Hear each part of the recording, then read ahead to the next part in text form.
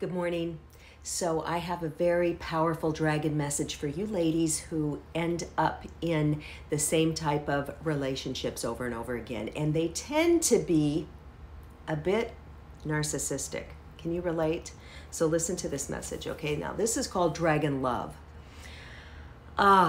When your human heart breaks, we fly to your side.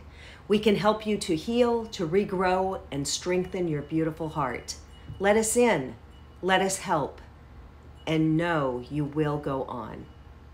So I'm drinking my coffee this morning out of this mug, which is kind of a magical mug in a way. It probably shows up backwards, the wording on here for you, but what it says is Weaponized Empath, courtesy of H.G. Tudor.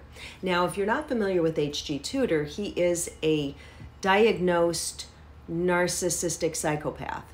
He has a very popular YouTube channel. I had him on my YouTube channel, I don't know, about a year ago, I guess, and interviewed him. He is brilliant. He is funny. He's got this British accent. It's a pseudonym. That's not his real name. But since he is a narcissist and he's got the psychopath part to it, there's different blends, right? There's different blends, and if you're watching this and you're saying, yeah, oh yeah, I can relate. I've gone through that. You're probably an empath, very empathic person who loves, who wants to heal people, who wants to be agreeable and be there. And the reason that I got this mug, some of H.G. Tudor's merch, and love to have my coffee in this mug is to remind myself that yes, I'm an empath, but I'm a weaponized empath. And how can you be a weaponized empath? It's knowing who the F you are. It's loving yourself. These dragon messages are no joke. So I picked another one that will help us with becoming more of a weaponized empath, okay? So Dragon Queen is this one. Rise up and embrace the might within. Warrior, queen, mother, empress, witch. Stand beneath the stars. Dance with the sunbeams. Show this human world your grace and power.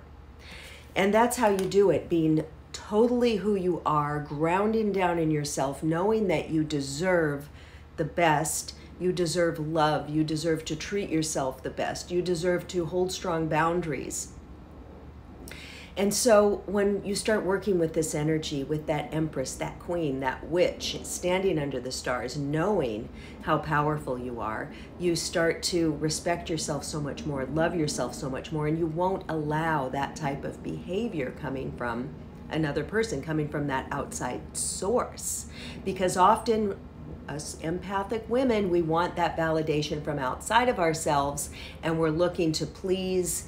We may feel like a doormat, people pleaser, going above and beyond, and then we're depleted and drained. And so take that beautiful message of the dragons, love yourself, and become that weaponized empath. And if you have to remind yourself by drinking it out of a mug that states it, then do so, okay? And leave me some comments and let me know what you're struggling with, and if you continue to go into that pattern of consistently getting into relationships with the narcissistic type, the difficult personality type, that challenging type, or as Dr. Roberta Shaler would say, those hijackals. All right, I'm sending you much love. Till next time.